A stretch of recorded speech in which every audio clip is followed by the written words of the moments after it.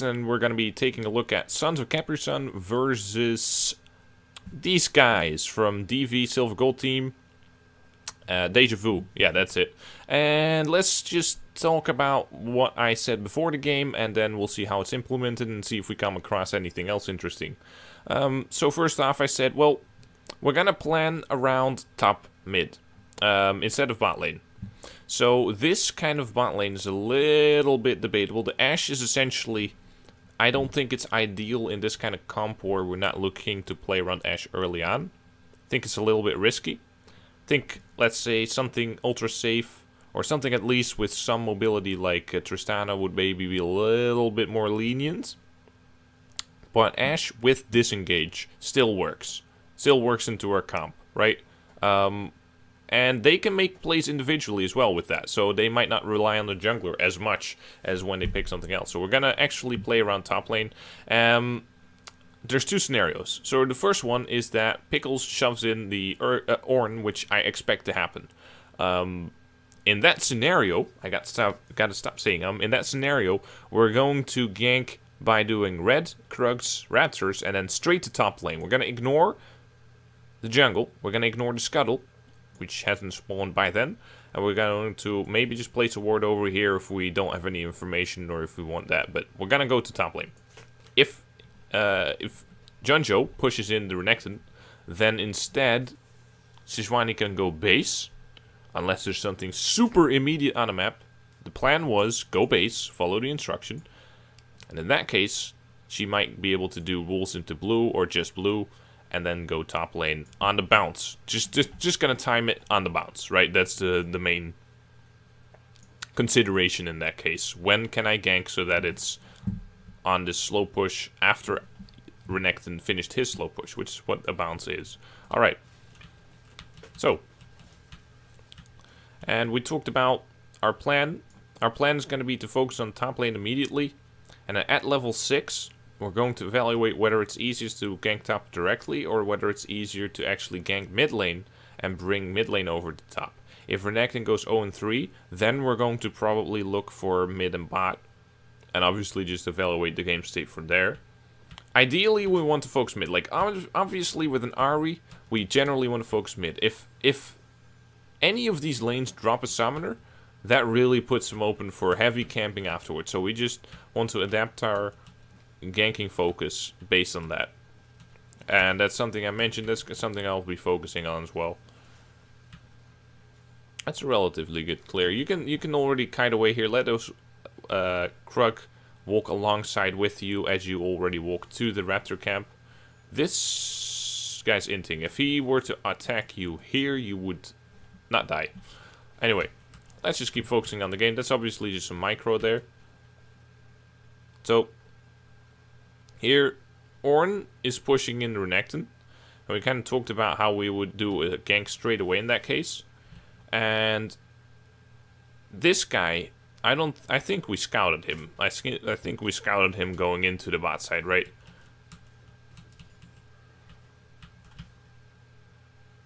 So this is some advanced routing right here.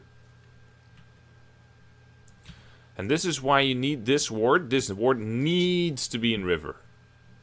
And ideally it would be in their jungle, but that's going to be risky against a Blitzcrank, so that isn't always possible. But it needs to be in river. And in that case, you're going to see soon where the Olaf is and what his position is like.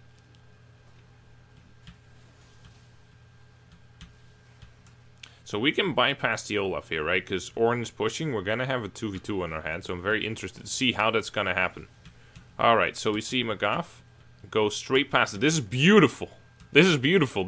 We would have gotten clobbered by the Olaf under any other circumstance than doing the route the way the pros do it. Literally perfection.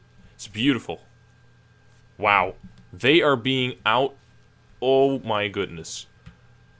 My dear lord, this is beautiful. Pickles. You can just walk in there and eat all the minions. Kill all the minions. The cooldowns are glitched, so I can't really use those. Oh, beautiful. Man, oh man, this is why this route that Olaf is doing is not sound. We're using the sound route, he's not. I love that you guys are doing this just right. And if you guys made any mistake, this was close. Like, if you made any mistakes here in execution, it would have not worked. This is a collaboration between coach and team. Alright. Okay. First big point.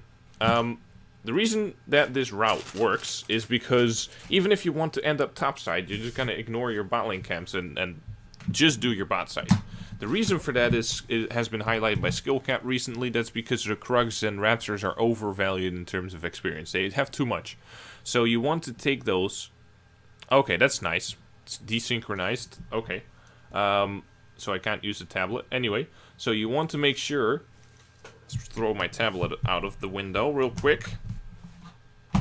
There we go. Won't be bothering us anymore. So you want to make sure that you take those and spawn. And you put those on respawn. And you take those all the time. And if you can take... for example, if this guy is on the scuttle, then you can just take the upside sky scuttle. You want it to be top mid anyway, right? So this is completely fine. If Olaf were like about to reach topside and you wanted to be there fast and just grab the scuttle first and then go into Raptors, that would make some sense, especially if Renekton's being pushed or something, or it's just gonna finish a shove and base. But that's not. Those are all like extra conditions on the basic rule, right? First, you establish the basic rule is just go do Krugs, Raptors, and spawn, and then there's always special conditions that can make you deviate. So this is another great situation to gank top lane ASAP. And this is one of the major attention points. I haven't been writing down attention points. Go, go, go, go, go, go, go, go! Look at the lane state. Look at the lane state. Who's pushing into who? It's gonna be... Ornn is pushing into Renekton, right? Especially if Renekton doesn't touch the wave, which he doesn't have to. Especially if you're coordinating this. You can coordinate and say, don't cue the wave. He's gonna push into us. Look at this. It's pushing, it's pushing, it's pushing. You don't need to look for the Olaf. I like what you're doing. I really like your style. I really like that your incentive is to scout out the enemy jungle, put deep wards in, take the initiative. But you are an extension of your laners before you are essentially an opponent of your jungler. So if you're playing Camille, this playstyle is correct. I would prioritize trying to scout out the Olaf before ganking top lane. If you're playing Sejuani, just gank and get takedowns. And zone people off minion waves if you can.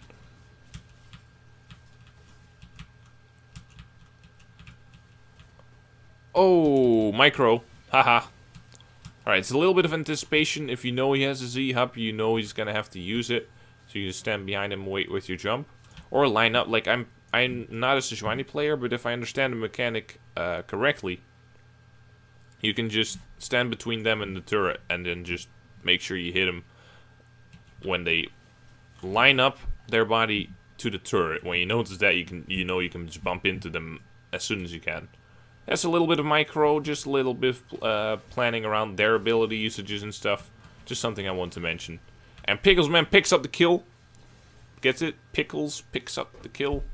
Pickles picked up a pack of pickled peppers. Now say that 3 times fast. Pickles picked up a pack of pickled peppers. Pickles picked up a pack of pickled peppers. And Pickle picks up a pack of pickled peppers. Alright, let's keep going with the actual review. I'm very sorry that I put you through that. I apologize. Alright. What's up in bot side? Okay, so in this kind of scenario, what's the game state like? Renekton, can you do something here? Yeah, you can. Is this top side up? If you doubt, I mean, if this pink ward is over here, you can tell if it goes to Krugs. This is a little bit of an improvement on that pink ward. Just put it over here. Again, these are all just minor points, not like big themes, but just tiny little execution things. I would honestly. You're brilliant. If you went from the other side, we would have probably also gotten it, but you needed to walk a longer time. Maybe you are communicating here with the Ahri. Maybe Destiny, maybe you're like, hey, Sejuani, hey, Magaff, can you just come in here as soon as possible? This guy's playing up all the time. I don't know. He's randomly playing up in the lane. I don't know why. But yeah, this works out great. Maybe you guys saw a pattern. Alright, I forgot about the 10-minute Bandicam restriction. Anyway, nothing important happened when I got cut off. Just some trolling. Anyway, so let's see what happens. So, McGough is showing some adaptiveness beyond what I prescribed. But if you look at the game state, it is sound. It's a sound decision making. So far, a very excellent performance by McGough. You want to gank here, though. Like, you don't want to hesitate. You either pull the trigger or you don't go bot side. So if you are over here and you're like, we can pull the trigger and go for it, go for it. If you feel like this is too uncanny because Caitlyn still has flash, so you're just gonna get a flash and get out on a side that you don't want to really focus on, then just go like, get this. Right now, this is the game plan, right? You got a winning game. The question is, how do you want to win? Because obviously it's hard to argue when you're doing well. But here are his Raptors. Oh, right, this thing is still off. Okay, so, yeah. So here are his Raptors, and his Krugs are up as well, right? Okay, it's reversed now. Interesting. Okay, well, tablet, still a piece of crap. Anyway, so you got his Raptors and his Krugs, and you got the Herald. This is what you want. This is what you want to get out of the top side. You want to pressure this dude when Renekton finishes the push anywhere while you're in here for like 2 minutes, you can gank on the bounce again. So you want to kind of ignore this part if you can, and maybe get a 4-man Ahri up the top lane. That's our game plan, right? I'm not saying you can't play this way. I could have told you, you know what, we're gonna play around these players. It's mostly a decision based around what I want to test out with the team right now. This is a scrim, and it's not about, okay, this is the only way you can play, otherwise you lose. So it's not a performance-based thing. It's not like if this were solo queue, I would have said you can only gank the Renekton early on. But I want to see you guys execute a certain playstyle and really hone down on it. Then we can focus drafts on it more or less based on whether it goes well or not. If we don't very clearly follow the concept, I can't judge. Can we do clean, like, Herald-based game plans or not? Because we didn't do it. Even though we might have won, right? So we accomplished one thing in the scrim, but we didn't accomplish the goal that I set out in the scrim. That's just a little point. It's, like, very, very unnatural, perhaps, to not just try and win the game.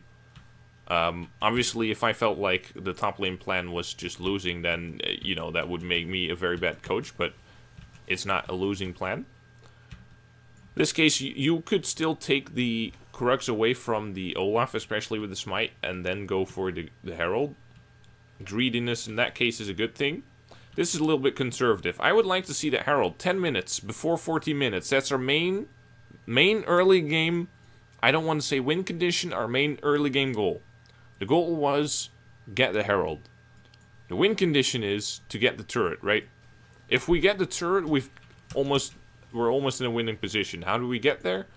The Herald, right? So our early game plan consisted of focusing mid and top. We went bot lane a few times when we could just sit in the top side and get Krugs and Raptors. And we could also just get the Herald, right? So again, this is very focused around the jungler because that is kind of how the play is distributed in the early game. Anything I say about bot lane is going to be focused around trading and CSing, auto-spacing, how the matchup works. It's going to be very individualistic, right? So, naturally, my early game focus is going to be on this. Like, in late game, I'm going to focus on bot lane. Alright. This would be another situation in which you are healthy enough to go into the enemy jungle. Right now you don't have anything to do here. Okay, oh, that's an interesting one. Okay, okay. Yeah, that's a situation I didn't talk about. What if Renekton doesn't get the turret and we lose the plates? Then get it mid or top was the prescription, so to say. But nobody is down on their team. And Renekton isn't here. But Renekton has TP and... Okay, this is a really complex situation. So you're gonna have 3 people And Ashe and Zillion are going to have to contest these guys and walk mid. So this wave is still, right? This is what I call a stale wave. You have to understand something about tempo in this case. So usually, why do you go to minion waves? Because you need levels and stuff. Well, you guys got levels. You got level 6 at least. So levels, the value has gone down for a while. Right now, there's this huge... Oh, right, I can't use the tablet. Forgot about that. Piece of crap. Throw it out the window. Right now, there's this huge spike of tempo in mid lane.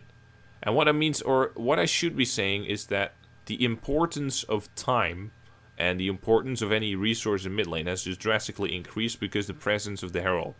So anyone who makes his way there is going to drastically add value to the team, right?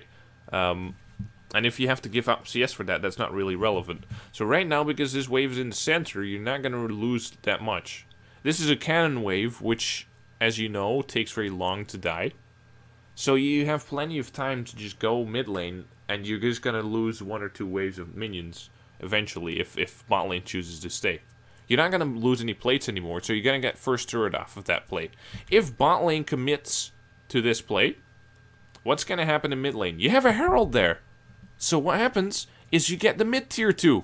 That's the end of the game right there. That's just absolute macro blunder if bot lane commits to the bot tier 1. They need to respond to the mid lane because there's a Herald. That's the point. So this is really, really, really sloppy from both teams because both teams don't commit to the Herald play. When we do this in the future, we are going to send bot lane mid lane unless there's like 3 waves under the turret and they're gonna get first turret. But this would be first turret with bot lane there. And we're gonna do it on when bot lane has their engages up. And we're gonna use Renekton TP. It's gonna look coordinated. That would be my goal. It doesn't have to be perfect. It doesn't have to be crisp execution.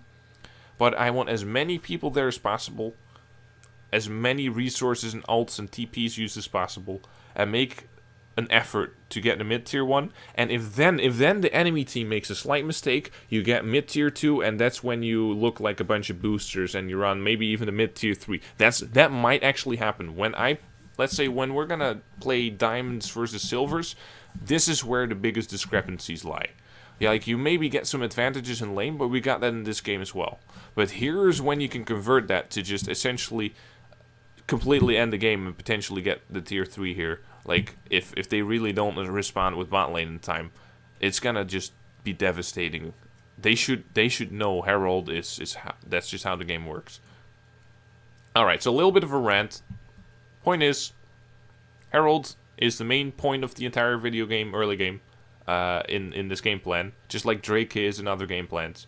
And everything needs to be revolved around that. That's constantly what you think about. How do I get that? How do I get that? That's #1 priority.